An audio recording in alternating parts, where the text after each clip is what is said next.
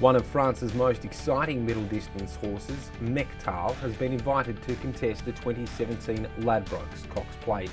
With 2 wins to his name last season, the 4-year-old has taken it up a level in 2017 and caught the eye of scouts with a second in Group 2 company, followed by his Group 1 triumph for Chantilly in the Prix D'Ispahan. And as they head down to the 150, Robin of Navan being pressurised by Mekhtaal. Usherix trying to get the run. Mekhtaal hit the lead though in the Prix D'Ispahan from Robin of Navan. It's Mekhtaal in front, and it's Mekhtaal for the Group 1.